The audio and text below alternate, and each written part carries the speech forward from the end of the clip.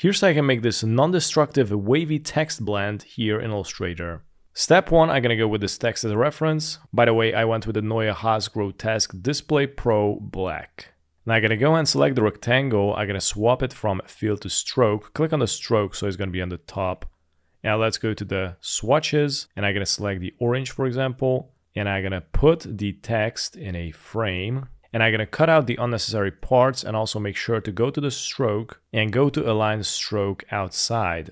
I'm also gonna increase the stroke thickness. For example, I'm gonna select 2 and I'm gonna arrange the stroke a little bit better, something like this. And I'm gonna select another rectangle and I'm gonna swap it from stroke to fill. Click on the fill, so it's gonna be on the top, and I'm gonna create another rectangle on the stroke rectangle, and I'm gonna cover it up. Let's go and right click on the rectangle with the fill, arrange, and select send to back.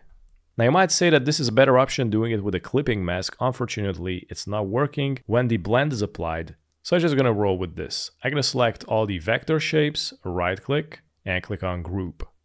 Now we're gonna need to scale this down, and check this out. If I scale it down, the stroke is going to get thick. So I'm gonna press Ctrl Z and we're gonna fix that. Let's go to the properties, transform, click on the 3 dots and select scale, stroke, and effect. Now I can scale it down, and check this out. The stroke thickness basically remains the same. I'm gonna position it here, press and hold Alt to drag it down, to duplicate, right click on this text, go to arrange and select send to back.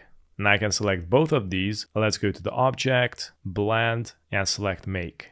Now we're gonna go to the blend tool, double click on it. And let's go to specify, select specify steps, and increase the number of the copies. I'm gonna try it out with 5, click OK. And let's go to the effects, go to warp, and select wave. Now here, make sure to select the vertical, and with this handle you can bend it on the left or on the right. I'm gonna bend it to the right, click OK. And now it looks pretty decent, but we didn't finish yet. I'm gonna go and select the direct selection tool, and I'm gonna click on the text, and check this out. I'm gonna try to find this line here. Now this is the spine of the blend, and I'm gonna go here where this anchor point is, and I'm gonna select this anchor point, and let's go to the corner options and click on convert selected anchor point to smooth. And I'm gonna go to the handle, which is right here. I'm gonna drag it down, also press and hold shift, and I'm gonna drag the handle a little bit more down, somewhere here, and I'm gonna select it. Let's go to the blend, double click on the blend, and I'm gonna increase the numbers to create this really cool blend effect. Click OK. This is going to create these errors no matter what. So I'm gonna select the rectangle again, and I'm gonna go here and create a rectangle until it's gonna go down here, and I'm gonna cut it where the error starts. Let's select both, right click, and select make clipping mask.